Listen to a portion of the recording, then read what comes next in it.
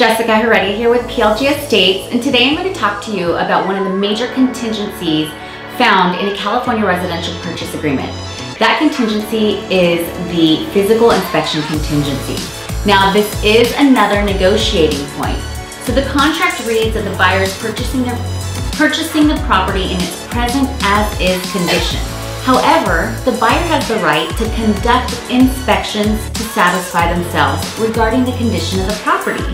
The typical inspections that a buyer will perform on a single-family resident home are a general inspection where they're looking at all of the major systems of the property, a sewer inspection where they take a camera and scope the sewer line looking for any cracks, root intrusions, or separations.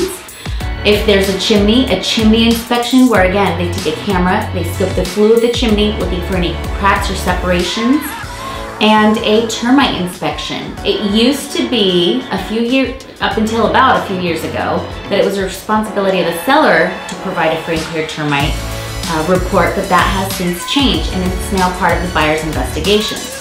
So the buyer will have all of these inspections. We like to see those performed within the first 10 days of acceptance of the offer. And the buyer will receive these reports. It makes the house sound like they're falling apart. They're 50, 60, 70 pages, and it's not, and we work them out all of the time. From the buyer's point of view, when they are negotiating this point, they are coming from a position of, when we made our offer price, we were not aware of these items or these concerns or these defects regarding the property.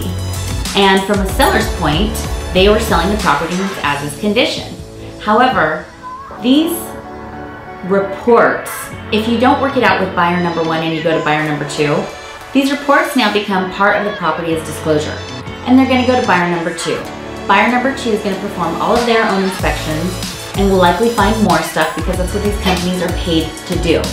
So as long as it's reasonable, then we always work out and come to a meeting of the minds to move forward. That is a major contingency to work through. I hope I was able to break it down to make it really simple. And if you have any other questions or would like any more details, please give me a call at 310-913-8112. Thanks, bye-bye.